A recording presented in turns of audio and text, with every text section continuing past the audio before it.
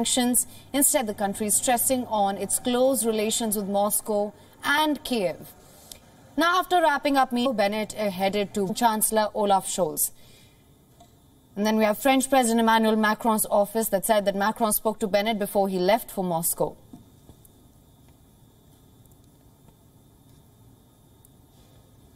The safety of its citizens stuck in Ukraine by speeding up the evacuations from the different conflict zones in the country.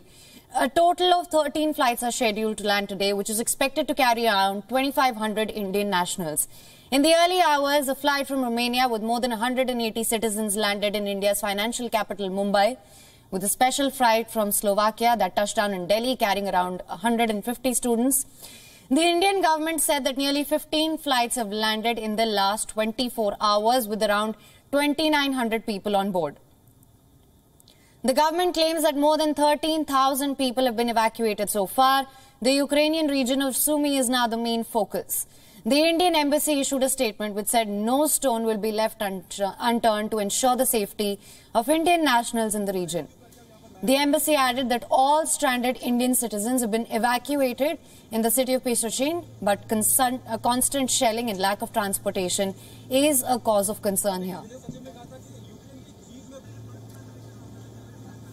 The main focus is now on SUMY.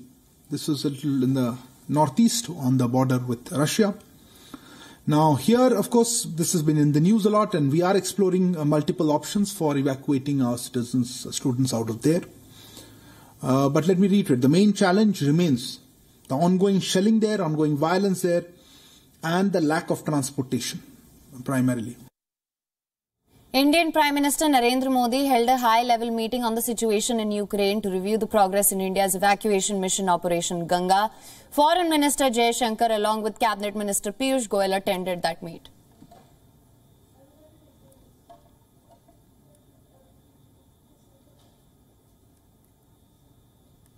Ukrainian Foreign Minister Dmytro Kuleba has now urged Indian Prime Minister Narendra Modi to reach out to Russian President Vladimir Putin and urge him to stop the ongoing invasion.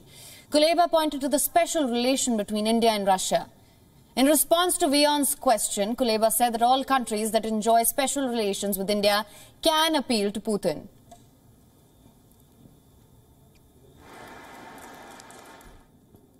Who enjoys, they can appeal to President Putin, Prime Minister Modi. We call on him to continue reaching out to President Putin and explaining to him that this war is against the interests of all.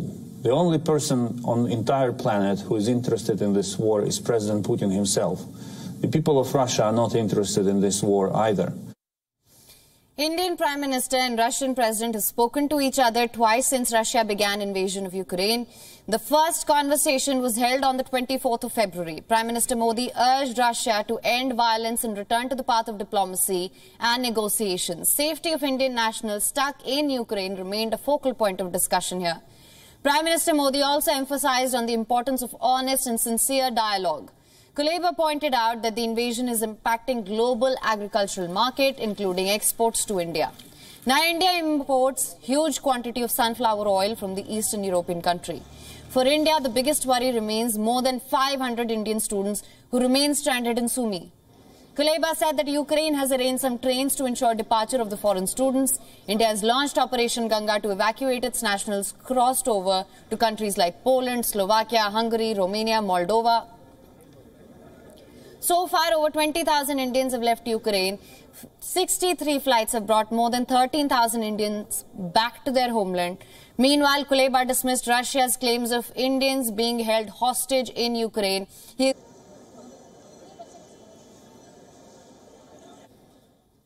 Of Mariupol on Saturday, despite agreeing to a temporary ceasefire just hours earlier. Both sides blame each other for violating the ceasefire agreement that was brought in to help evacuate the citizens stuck in the conflict zones.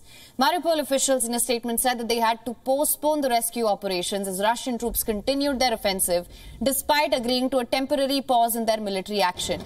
According to local officials, the entire city has been surrounded by Russian forces, which made it rather difficult for them to provide safety to the residents.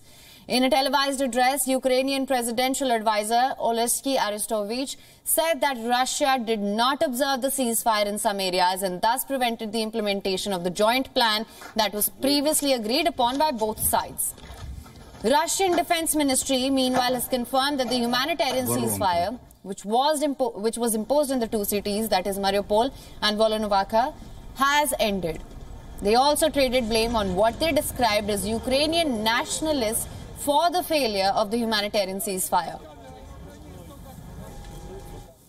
Националистические батальоны